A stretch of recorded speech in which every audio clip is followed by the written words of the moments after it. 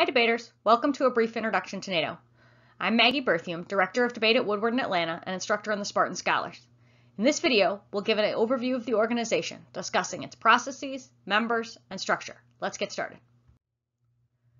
We'll start by looking at what NATO is and the purpose of the organization. NATO, or the North Atlantic Treaty Organization, is a political and military alliance based on a treaty signed in 1949. The goal of that treaty was to continue to link the fates of North America and Europe after World War II. NATO's headquarters are in Brussels, Belgium. The first Secretary General of NATO, Lord Ismay, is credited with saying that the purpose of NATO was to keep the Russians out, the Americans in, and the Germans down.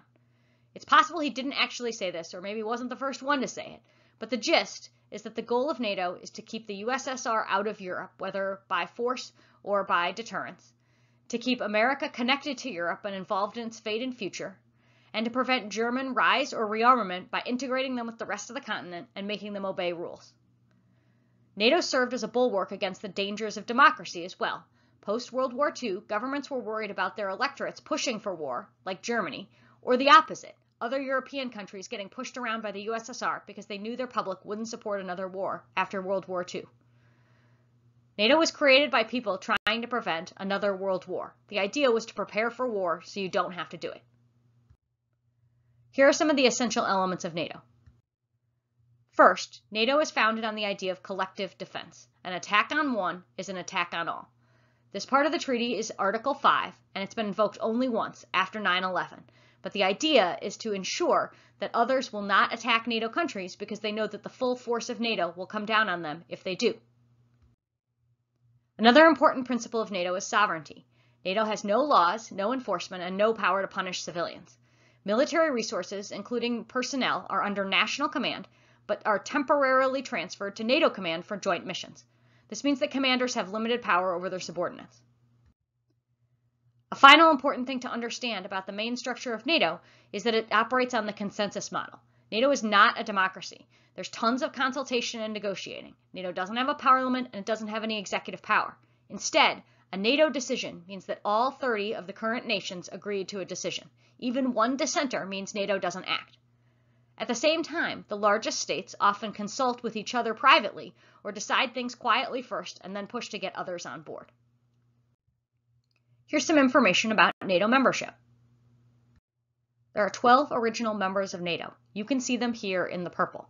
Officially, NATO is open to any European state in a position to further the principles of this treaty and contribute to the security of the North Atlantic area. Countries that want to join then follow a membership action plan to meet requirements. Now it's time for a short quiz. Go to the URL on your screen and take a quiz to see how you're doing on your geography. In addition to the 12 original members of NATO, 18 countries have joined since 1952. We can discuss why particular countries joined at particular points in a future discussion, but for now, it's important to know where these countries are and which countries are now NATO members. So, it's time for another quiz. Go to the URL on your screen and take the quiz there. See how well you can do. Non-member countries don't have decision-making power, but there are lots of other countries that also consult with NATO or even contribute to its missions. About 40 other countries have some level of relationship with NATO. Now let's talk a little bit about the structure of the organization. We're going to stay on this slide for a minute because there's a lot of information here. The first thing to understand is that NATO is divided into a political side, represented in red here, and a military side, represented in green. We'll start with the political side. The primary decision-making body for NATO is called the North Atlantic Council, or NAC. Each country has a seat at the NAC, and it meets once a week or more. It's chaired by the Secretary General of the organization. When NATO makes a decision, it goes through the NAC. In addition to the NAC, the Nuclear Planning Group, or NPG, has the same authority level as the NAC, but only for nuclear issues. It mostly deals with things like arms control and proliferation. All countries, except for France, which opted out, are members of the NPG. That means a country is a member of the Nuclear Planning Group, even if that country itself does not have nuclear weapons. In addition to the NAC and the NPG, NATO has a number of subordinate committees on particular issues. Bridging the side between the political and the military side is the Secretary General of NATO. It's NATO's top international civil servant and the chief spokesperson for the organization, who implements NATO decisions. The Secretary General is currently Jens Stoltenberg, Jens Stoltenberg. The former Prime Minister of Norway, Stoltenberg has been the Secretary General for NATO since 2014.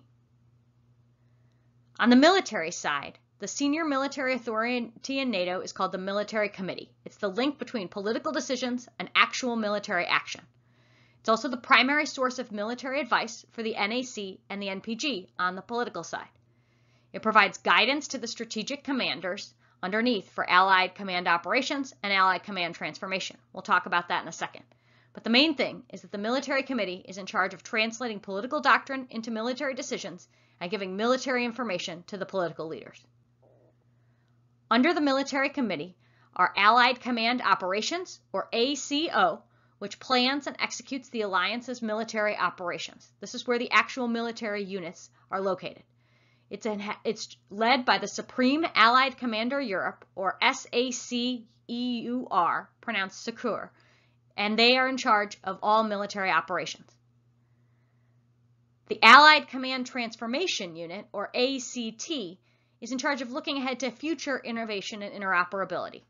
They do things like planning, development, procurement, and production of new technologies for future warfighting.